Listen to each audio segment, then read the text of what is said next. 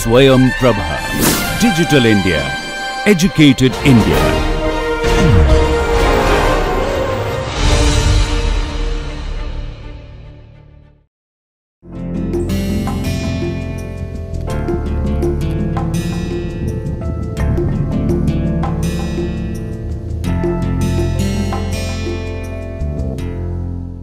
Third lecture on advanced PD, and we are going to talk today about method of characteristic. So this method is one of the most important methods which you can learn and which actually gives you an solution of a PD. I mean, more or less it can be an explicit solution or an implicit solution, but a solution nonetheless. So let's understand the method with the help of a simple example and linear example actually, and then we'll talk about much difficult, harder problems to solve from there. So first of all, we'll assume the problem in R2, right? So we are going to start with A of xy ux plus B of xy uy equals to 0. So we look at this equation. See, this equation x and y will assume this thing to be from the whole of R2. I mean, you can assume it to be in some omega subset of R2, but I mean, that's okay. For now, we just want to understand what this particular expression means. Yeah.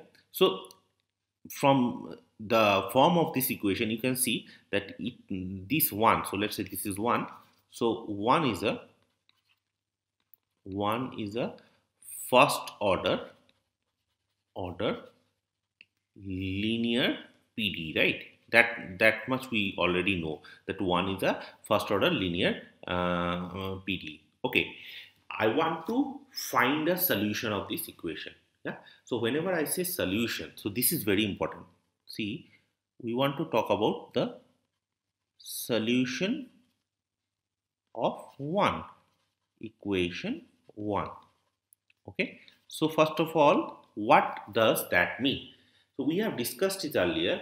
Whenever we say solution of first order equation, what we generally mean most of the time, for this course at least, what we mean is a function, okay, u. Okay. So in C1 of R2 is said to be a solution of 1 if u satisfies 1 for all xy in R2, right? So what we have is, first of all, you have to give the address of the function. The address is C1 of R2. So if you remember, C1 of R2 is the set of all continuously differentiable functions, okay, on R2, right? So that is your C1 of R2, continuously differentiable functions on R2, and I have the solution as some function which satisfies this equation for all xy in R2, right? Now that's your solution. Now we want to understand what the expression 1 means, right? So, and we want to do that geometrically. So first of all, we will look at the geometric interpretation. Okay, geometric interpretation. Okay, what it means geometrically. See, whenever, let's say, a solution exists. So initially we do not know if there is a solution or not, okay, and what it will look like. For now, just for the sake of understanding, we'll assume that A and B are continuous. A and B are continuous in R2. Okay, so this we will assume, and we also assume that there exists a solution. Okay, see, we do not know if that equation has a solution or not, but initially what we are going to do is we are going to assume that A and B are continuous and there is a solution to this equation. Okay, obviously a priori, I mean without doing anything, we can obviously see that u equals to 0 is always a solution of this equation, right? This is a homogeneous equation, so u equals to 0 are always solution. Okay, so this is a small note before doing anything. Let's just look at this thing. U, the trivial solution, is always a solution, always a solution of the homogeneous equation, right? Homogeneous equation 1. Okay, but I mean we are not interested, but we will only be interested in non-trivial solutions, because trivial solutions are not very important, right? So let's look at the geometric interpretation. So we rewrite this equation, rewrite 1 as follows. So I will write it like this: a, okay, of x comma y, b of x comma y, and 0 dot ux of x comma y, uy of x comma y, and minus 1. This is equals to 0. Okay, so can I do that? Obviously I can. This is just a dot product for a fixed xy, so you take any xy in R2, and if I write it, I can obviously rewrite 1 like this, because that will give me a of xy ux plus b of xy uy equals to 0, right? Now what is the significance of this, and what makes it so special? See, what happens is this. First of all, let us define some notations. Define S to be the graph of U. Okay. Now, since U is C1, it is given. We are assuming there exists a solution. Solution U, let's say. Solution U. So, if there is a solution U, the graph of U is smooth. Okay. Define S, which is the graph of it, and since U is a solution,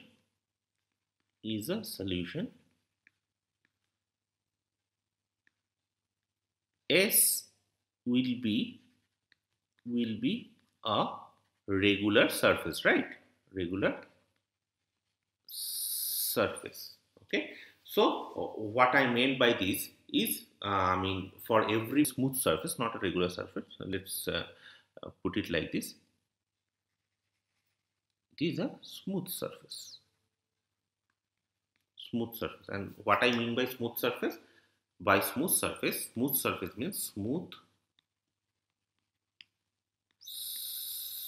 surface. What does it mean? It means that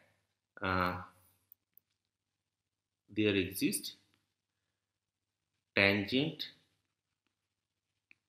plane, okay, to S at every point. So every point admits a tangent plane, right? So that's your smooth surface. Of course, whenever I am saying smooth surface, I am assuming that it is in R3. So of course, this is another small note. You guys already know this, but let's just put it like this: graph of U. So that is your S. This is defined like this, no? It is a set of all those xy, U of xy, such that xy is in, for now it is an R2. If you are assuming xy from omega, then this is from in omega, but now I am just assuming it is in R2, so it is in R2. So that's the graph of U. Of course, this is contained in R3, okay, and this is a surface in R3, right? So it will look something like this. Let's say that's your axis, and it will look something like this. Okay, it will look something like this, right?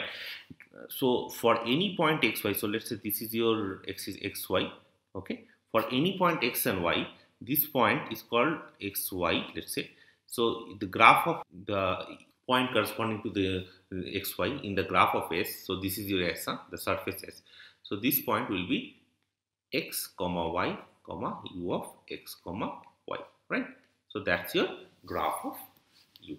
Now this is a regular curve, so at every point you have a tangent vector, right? So tangent plane, let's say this point has a tangent plane, okay, and you also have a normal to that plane, right? So normal at the point xy, that will be given by u of x, x comma y, u of y, x comma y, and minus 1, right? That's your normal at that point. At this point there is a tangent plane, and the normal will be given by ux at the point xy, uy at the point xy, and minus 1. This we already know from basic calculus courses, right? Okay, now once we have this normal, see what it means is, let's look at this equation. See, one can be written like this, no? And any point, at any point on the surface S, if this is the normal, it means that A, B, C dot this vector, the normal vector is 0. It means A, B, C, A, B and 0, this vector, yeah, this always lies on the tangent plane, right? So this implies, let's say that is your 2. So from 2 we have A, B, 0 lies on the tangent plane, okay, of S at xy, right? At that point xy, there is a tangent, this is xy, u of xy, okay. So at the point xy, u of xy, there is a tangent plane, and it means that a, b, 0, this vector, this lies on the tangent plane because the dot product of this vector with that normal, okay, is 0. Right. So we have this idea that and this holds for any point xy. Xy is an arbitrary point in R2, right? This holds for any point in xy. Right. So since A, B and 0 lies on the tangent plane of S at the point x and y, u of xy, hence what we can do is we can use this information to actually find what S is. See, S is the graph of u, right? And u is the unknown. So if we can somehow, get to know what S is, we can extract what u is from there. Right. Now, we need to construct. So construction of S, right? That's our goal now. How to construct S. Now you see, let's say that is the surface. Yeah, this is the surface which we need to construct. This is your S. Now this point is your point xy, u of xy, okay. Now let's say this is any curve on the surface S, okay, which passes through this point. So this is xy, u of xy, okay, and u of xy, you can understand that's the z coordinate, right? Yes, u of xy is a z coordinate. So let's say this is C of S, some curve. Let C of S, which is given by x of S, y of S, z by S, be a parametrized curve,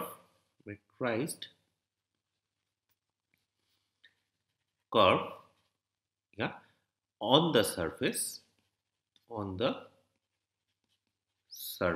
S, right? So C of S is a parameterized curve on the surface S, and obviously it passes through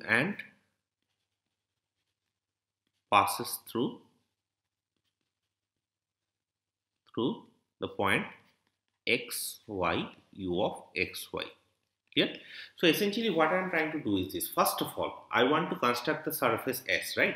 And for that, first we start with finding a curve C of S, parameterized with the help of S. Okay. So S, you can assume, this is small assumption, S in some interval I. right? Now we want to find what C of S is, right?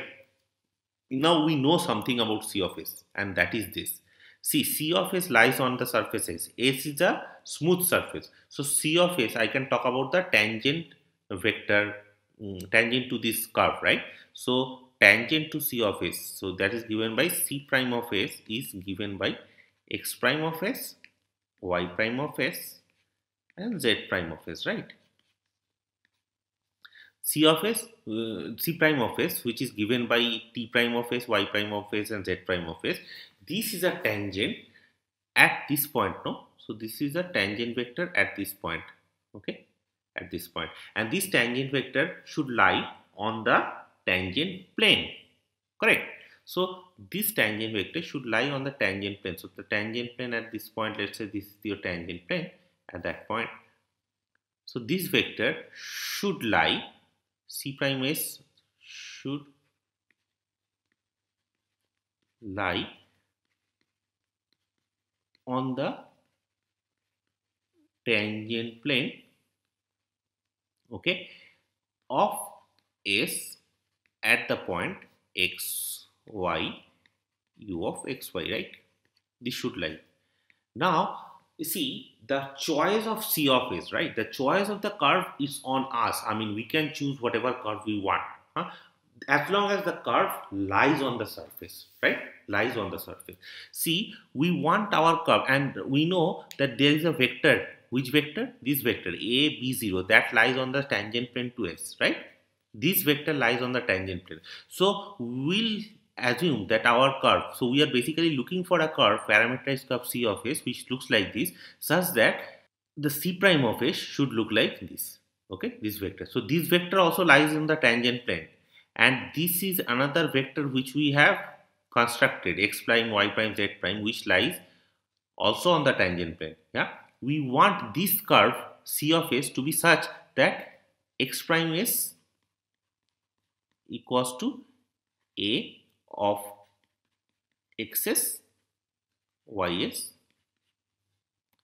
y prime s equals to b of xs, ys, and z prime s is in this case 0. Okay, we want this thing to happen. Okay, so should lie on this thing and such that, okay, so please understand here, it's not that any curve will do this thing. We want a curve, we want a parameterized curve which lies on S such that at any point on this xy, u of xy, at that point these three equation holds. Okay, see, A, B, 0 lies on the tangent plane, and this thing, this curve is on our hands. We want the tangent vector to this point, at that point, to represent this particular vector, right? So this, we get three such equations. See, these equations are called, so let's say this is your Q. Okay, now Q has a very special name. So Q, so the equation Q, this is a system of equation, three equations. Q is a system of equation, okay, system of ODEs. As you can see, it is ODEs, yes, system of ODEs, and are called the characteristic equation,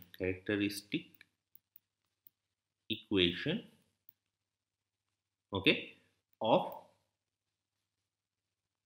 the PDE1. Clear? So given the PDE1, the system of ODE is Q, which looks like this: x prime s is A, y prime s is B, and z prime s is 0 in our case. Okay, that is called the characteristic equation. Of course, if you just I mean, you can change 0 to C of xy. So basically, if you have an inhomogeneous equation, then you can just take that C here. It's not a problem. But anyway, let's just do it this way. Okay, now if we have something like this, see, this is a system of ODEs, right? And we know that if A and B are given to be continuous, there is a solution to this equation, right? So by Picard's theorem,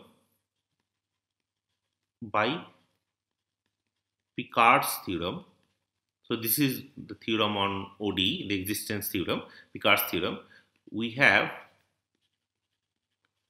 the existence of a solution. Okay, now this solution can be a local solution. Okay, we do not know if it is a global or not, but we know that there is a local solution at the point, whatever point we are looking at, that point x y u of x y, around that point this is a local solution. Okay, so let's say the solution which we get, it will be xs ys zs, right? So you solve this equation and you get xs ys zs. This is the solution you get. Okay, so this lies on S, right? And this actually is the curve C of S, right? So C of S, this C of S is called the existence of solution this, which is given by this. Okay, right? Now this curve C of S is called the characteristic curve or the integral curve for the PD1. Okay, so C of S, so C of S is called the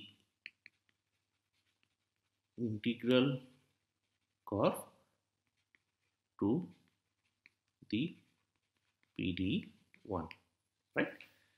Now take the union of all such curves. Okay, once you do that, then that should give you your required surface, and that surface will be called the integral surface. Okay, so union of so take the union of all such curves, which should give S. Okay, S is the graph of U, and we call S as the integral surface. I mean, this is not a very standard practice to call it, but we will just call it an integral surface to the PD1. Okay, but C of S is always called an integral curve. So essentially what is happening is a curve on the surface S, that is always called, we solve this particular equations, is called the integral curve. These particular three equations are called integral equation, characteristic equations, and the surface which you get by taking the union of all such curves is called a integral surface. Okay, now let us take up an example and see how all of this works. So example, let's say you have this equation ux plus uy, ux plus right, let's say this is aux plus uy equals to 0. Let us take this. See, I am starting out with a constant here. So a is a real constant and xy is in R2. For now, let's just take that. We want to solve this equation. Of course, u equals to 0 is the solution of this equation. I mean, you don't need to do anything to understand that, right? But we want to find non-trivial solutions. Okay, so what you need to do is, first of all, write down the characteristic equation. So let's say C of S is x of S, y of S, and z of S be a curve. So I want this to be an integral curve. Okay, be a curve on S, which is the graph of U. See, this is assuming that U is a solution, which is we already know. Okay, see, U is unknown. We are assuming that there is a solution. I don't know what the explicit solution is. That is what we need to find. I am assuming there is a solution, not an explicit solution. I know there is a solution and I want to find the explicit solution. That is why we are doing all of this. Okay, so let's say C of S is x of S, y of S, z of S be a curve on S for S in I. Okay, so and write down the characteristic equation. So the characteristic equations are given by this characteristic equations will be given by this. X prime of S, this is the thing which should be corresponding to ux, right? This is given by A. And y prime of S should be something which is corresponding to uy, which is given by 1 here.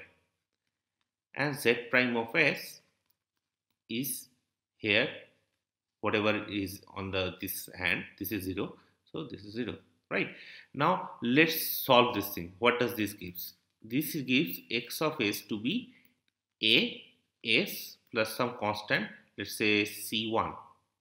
The second equation gives you y of s is s plus c2, and the third equation gives you z of s is c3. So essentially what this means is z is always a constant, and we are looking for an equation such that x and y will look like this. C1, C2, C3 are arbitrary constants. Okay, so here these are the integral curves. Okay, these are the integral curves for C1, C2, C3 in R. Okay, arbitrary C1, C2, C3. Okay, now you see what happens now is, if we somehow eliminate S from here, yeah, we'll get some relation. So let's do that and see what we get from here. Once we eliminate, so eliminating S, we have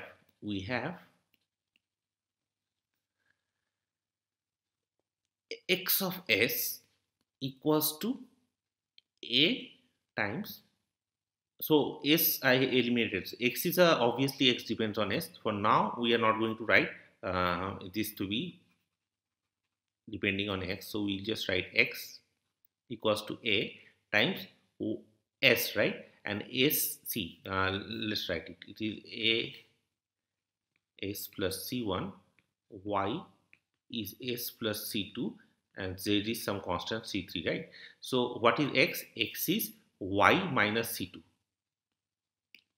Y minus C2 plus C1, right?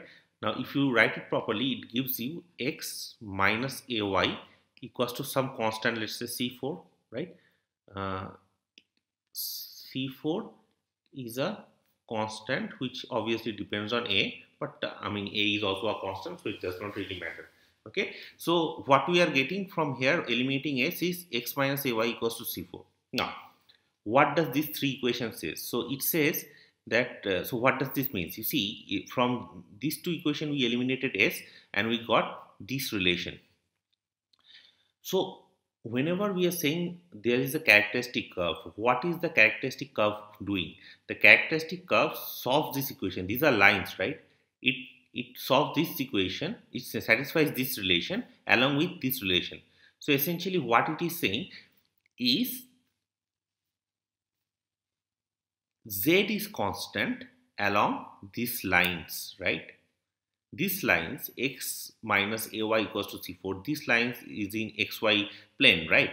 And Z will be constant along this line. So what are the characteristic curves? What are the characteristic curves? What are the integral curves? Integral curves. So integral curves are also called characteristic curves sometimes, but what are the integral curves? It says that, you see, the integral curves, okay, integral curves are given by x minus AY equals to C4 and Z equals to C3. Okay, it means that is Z. What is Z? Z is u of xy, no? Z is the height. Z is the height, which is u of xy. So it says that u of xy is constant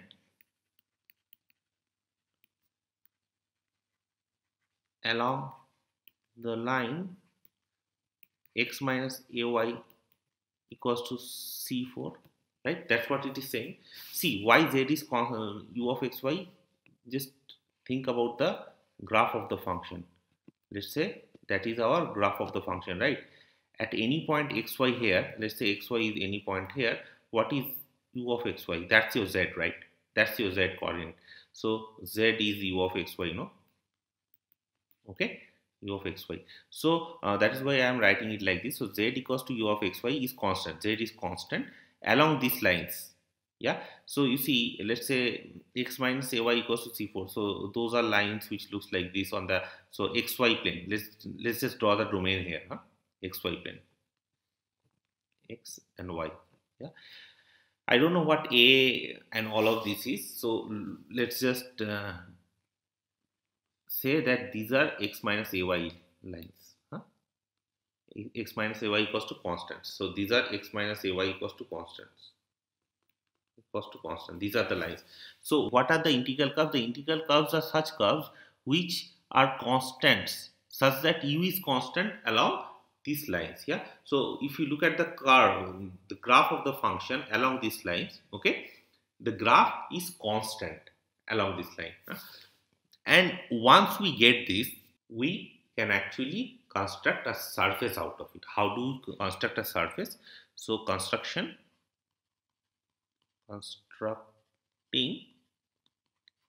an integral surface.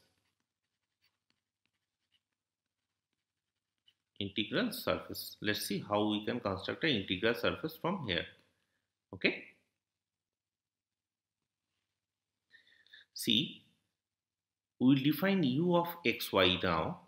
This is a constant, right? So, and x minus ay is c4. We said that u of xy is constant along the line this. So, if you write it like this, let's say this is some function of x minus ay.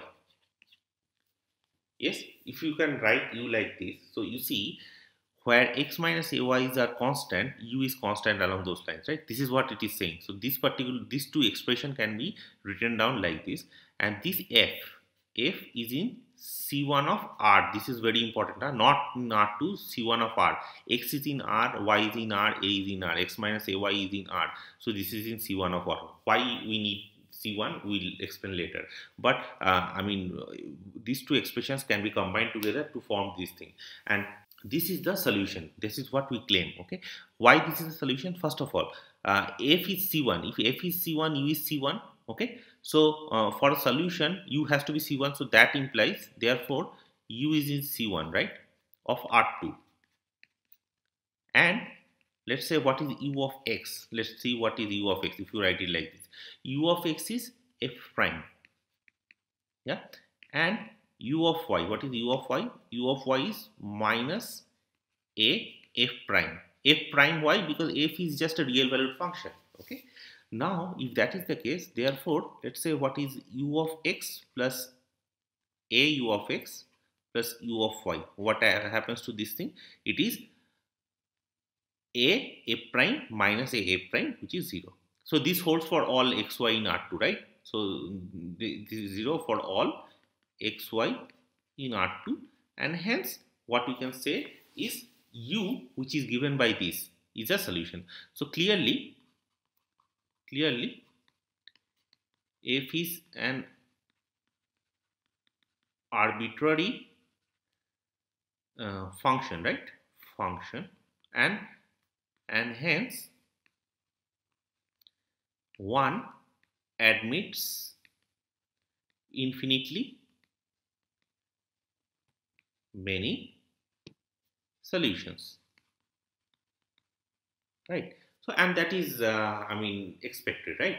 So what we did is how did we find the surface? We have looked at the surface like this, that the surface S which we are looking for should look like a constant along these lines. Yeah, along x minus a y lines, along these lines, if you look at the graph of the function, that should be constant, and with the help of that we have constructed u like this, f of some function of x minus a y. Okay, so when x minus a y is some constant, it is f of some constant which is again some another constant, and u is that constant, right? Okay, so and f is obviously c1, which actually gives us our solution. So this is how we interpret a linear first order equation. A few remarks here.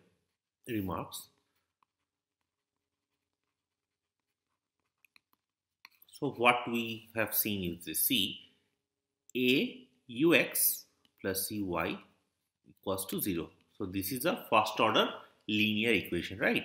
And what we have seen is any solution u of xy will look like a function of x minus ay, right? X minus ay. That is what we have seen. Now what it says is, so number one, it says that the solutions are constants along the line x minus ay equals to c. So along these lines the solution is constant, that we have already discussed. Number two, this is very important, okay, and this is where the equation gets its name. So this equation, yes, it's called a transport equation because it transports information, okay. How? We are going to see now. See, what is happening here is this: as I have explained, you have, let's say, let us look at the characteristic lines, okay. So in R2, so this is your x-axis, this is your y-axis, and let's say that those are the characteristic lines here. Let's just draw some characteristic lines. Let us draw these characteristic lines here. Now, why they are called transport equations? See, let's say this is the equation given. So what is the equation? A ux, the equation is a ux plus uy equals to 0, and let us assume that the initial condition, so the data is given on the x-axis, yeah. So let's say the data is given on the x-axis and it is given by u of let's say x0, yeah.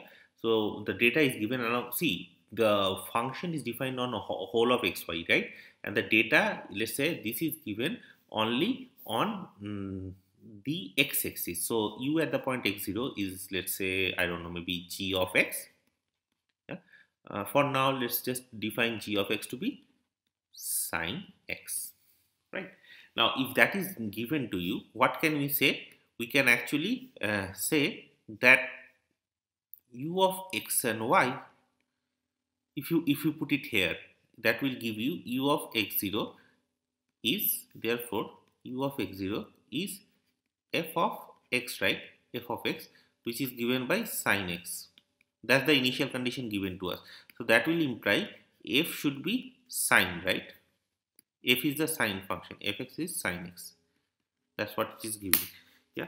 So what is happening here is this: see, let's say you are given information u of x0 equals to sine x. Let's say at this point is x naught 0, okay, and you know what the value of u is at this point, yeah. Now if you go to this point, let's say any point on the line, on this line, let's say this point is some other point, x1 y1, yeah, x1 y1, but it lies on this line. What is happening here is this: we know that the solution is constant along these lines, right? So what is happening is, if you know the value of the function at this point, you also know the value of the function at this point, because those are going to be same, because they are constants, yes. And that is why the information which you put on the initial line, so the initial data which you have, that data is getting carried forward using on along these lines, right? So this is why that is why I am saying this is where the name comes. So the transport equation, the data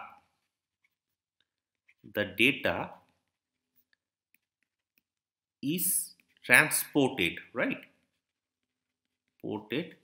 Transported along the characteristic lines, right?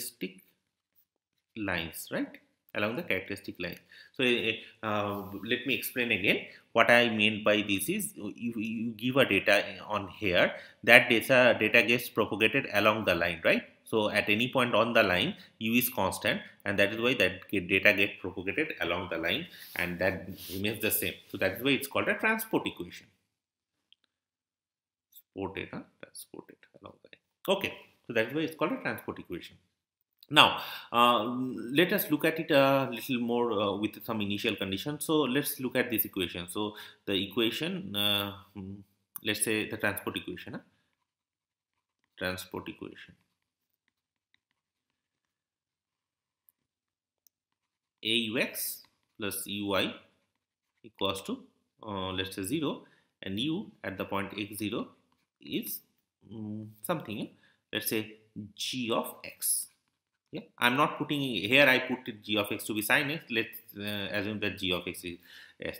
Now we have, you can do the exact same thing, and you can say that u of xy should look like g of x minus ay, right? G of x minus ay, right? So is a solution, not a solution, these are solutions. So basically I should write u of xy equals to are solutions. So it's a general solution, you can say it's a general solution. It's a general solution of 2.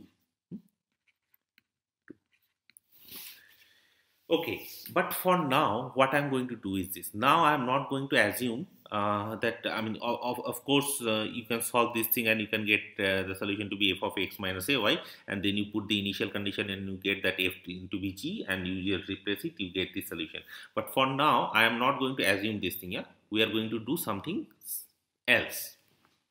And this is, please keep this in mind, because this is what we are going to use. So the general method, general method of finding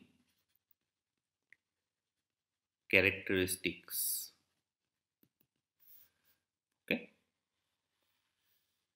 Okay, so let's look at this equation.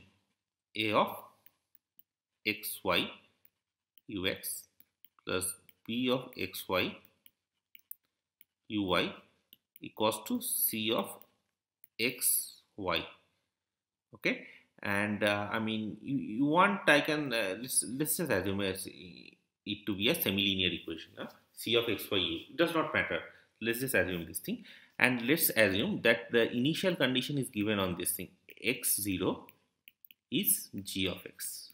Okay, so I am starting out with a semi-linear equation which looks like this: a of xy ux plus b of xy uy equals to c of xy u. C, a, b, c, these are all are continuous functions. This is what I am assuming. These are all continuous functions, and here g is continuously differentiable.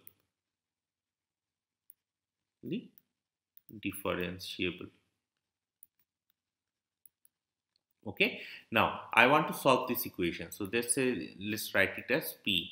Yeah, I will use the same sort of idea, the geometric idea behind it, but in a little different way. See, now what we have is this. We have this equation. This is our familiar kind of equation, right? With some, I mean, the initial problem was a homogeneous equation. This is an inhomogeneous equation. That's not a problem. Okay, but I mean, we know how to handle this thing, right? Yeah, using the characteristic equations. Now we are given a additional information that we want our u to do this, that at the point x0 it should look like g of x, right? Okay, so let's write the characteristic equation and see. First of all, I want to do this thing, that we want to find a surface, right? So we should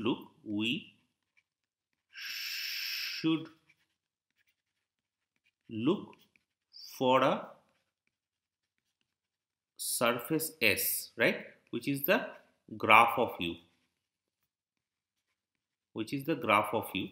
yeah, and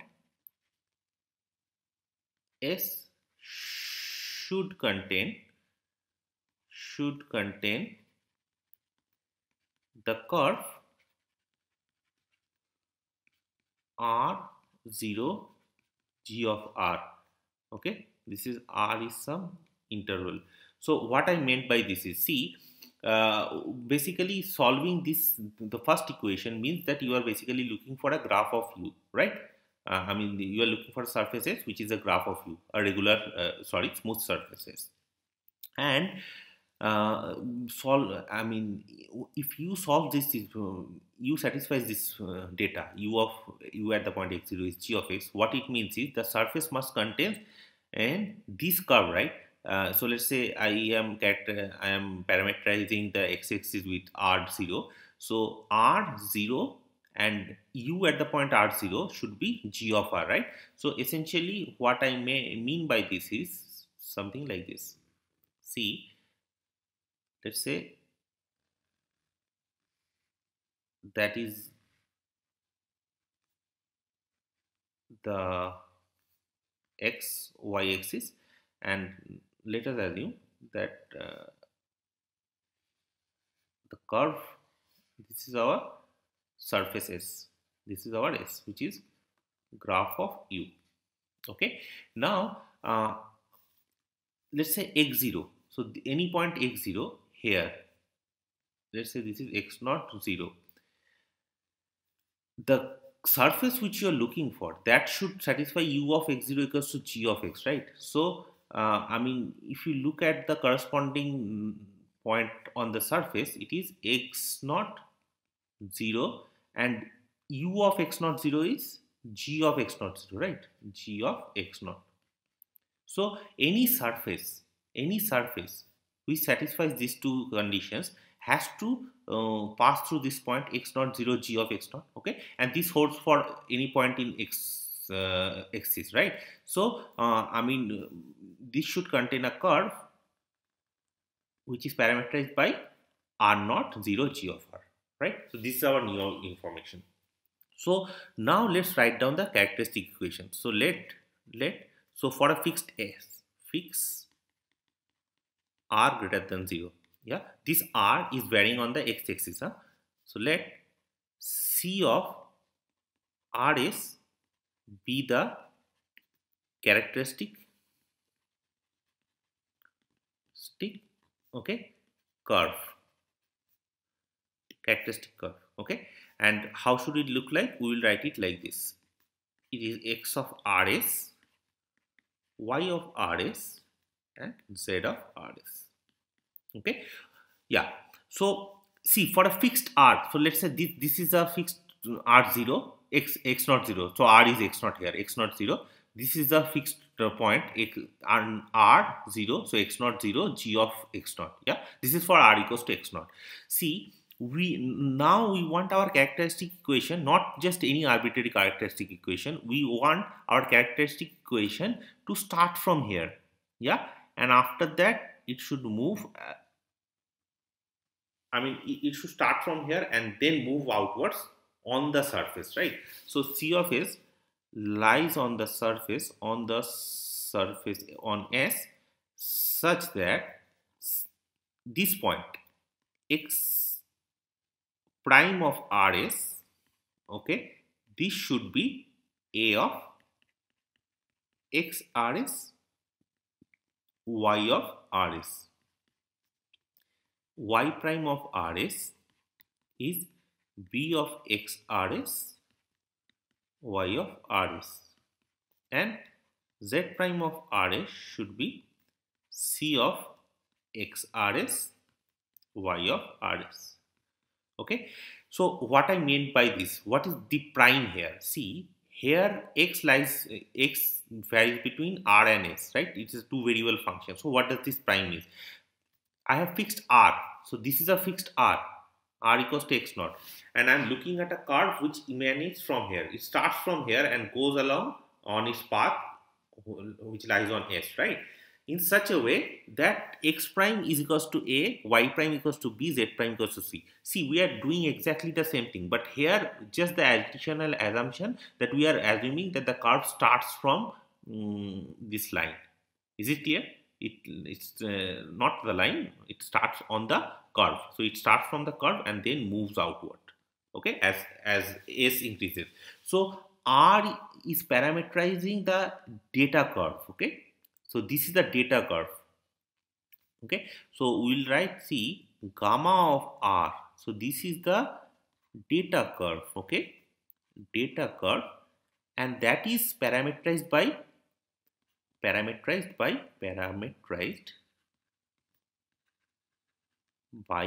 r, okay. This is gamma of r, this is gamma of r, and c of rs. Now you fix a r. So let's say here r is x naught, fix a r on the curve. This is the gamma of r, okay. This is gamma of r, this curve. You fix a r and then you look at the curve c of s. This is c of rs for this fix r equals to x naught. So this is x naught rs, huh?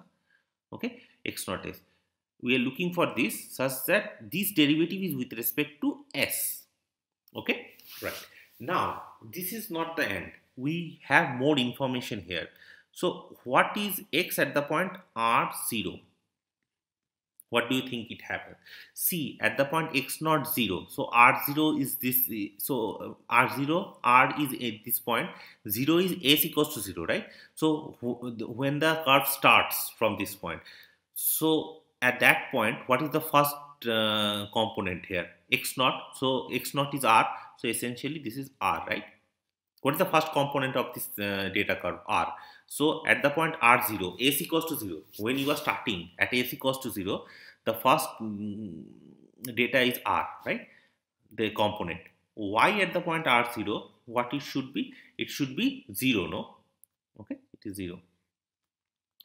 And z at the point r0, what it should be? See, z at the point r0, z at the point x naught 0 is g of x naught. So it is g of r. Okay. So s equals to 0. It starts from here. S equals to 0. That is why we are taking the initial value r0 g of r. Here. So these three equations. So you are given an equation with the initial data. These three equations are called characteristic equations corresponding to the problem P. And once you solve it, you get the integral. So you see, now, is there a solution for this thing? What is it? This is an ODE, right? It's a system of ODE. So let me put it this way. Let's say this is your Q, right? This is your new Q. So Q is a system of ODE, right? Initial value problem. Its initial values are given, and hence Picard's uniqueness theorem. You can use Picard's uniqueness theorem gives an unique solution x of rs, y of rs, and z of rs in a neighborhood of r0, right? So in a neighborhood of this r0, 0, you get a unique solution. Okay, you get a unique solution. So that solution, let's say x of rs, y of rs, z of rs. This is the curve c of rs, let's say. This is the integral curve. This is the integral curve, okay? And simultaneously, the union of those c of s, that will give you a capital S, okay? That's the surface.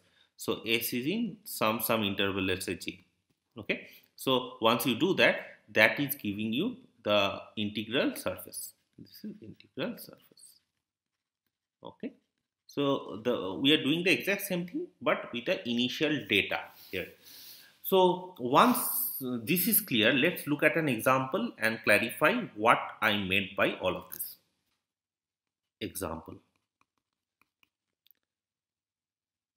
ut plus aux equals to, let's say, 0. Okay, and u at the point x0 is, let us just make it a little difficult here. Let's say this is u. Okay, this is u, and let's say u at the point x0 is, let us say it is sine of x. Now, how does this look? See, if you want to write the characteristic equations,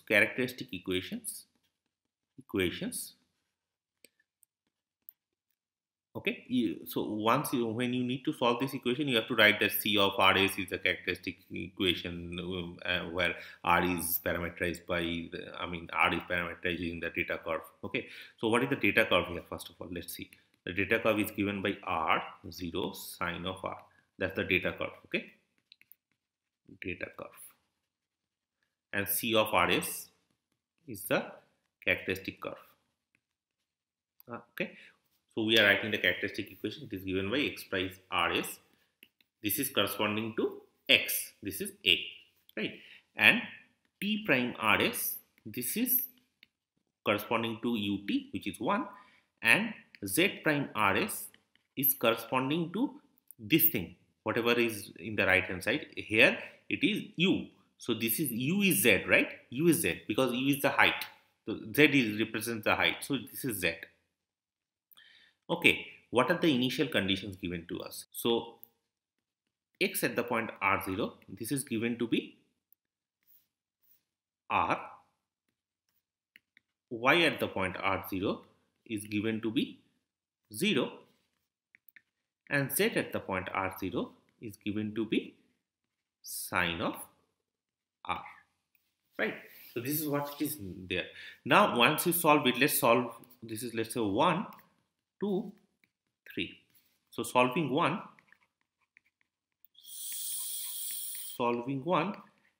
x of Rs is As plus phi1 of R, right?